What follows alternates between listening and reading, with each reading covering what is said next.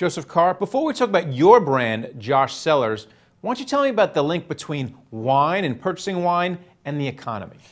Well, it's an interesting proposition because as the economy goes up, people drink wine. And when the economy goes down, people drink wine. And probably the only downside is maybe when there is a down economy, luxury brands, super luxury brands might suffer a bit. But for the most part, people are always going to keep drinking wine. Well, Josh Cellars is the fastest growing brand for wines, over $10 a bottle. Your first vintage actually came out in 2009, which was not a great year for the economy. Why don't you talk about how you've grown the business since then? Well, our first vintage, I made 1,000 cases of wine, and I sold it out of the back of my truck. It was a brand that I named after my dad. And I took it to restaurants and to wine shops, mostly in New England. And we got this following because people realized that it was an authentic story. It was a story about myself and my relationship with my father and a tribute to my dad. It's a very competitive landscape out there, so you've got to keep knocking on the doors and getting the word out. And how do you get the word out? Do you use social media? Because it's a tremendously fractured industry, lots of little wine companies out there. So how do you get your name above all the rest?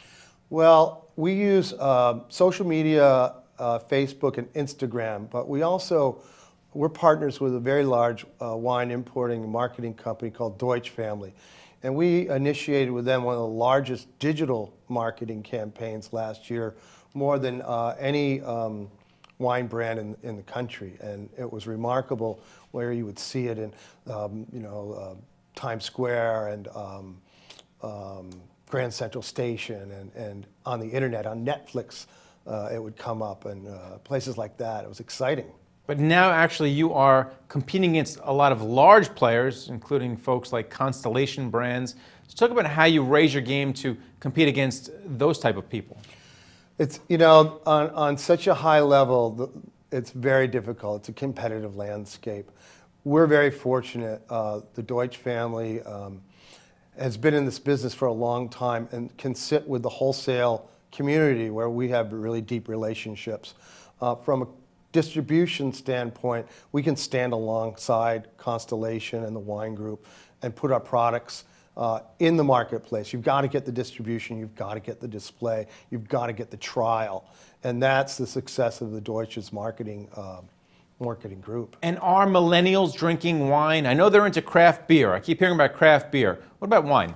Well, I happen to have this millennial that lives with me, who's my daughter. Actually, she just left. And I've been watching millennials over the years. And they drink craft beer, and they love wine. They want to know about it. They want to know whether it's authentic, the story behind it. They're interested in price, but they're also interested in what's behind the brand. And our story and our wines resonate both in the price and in the story. So yeah, I think we're very, very successful with millennials. All right, we're going to watch it. Thanks for coming on, Joseph. Thank you. Thank you for watching The Street.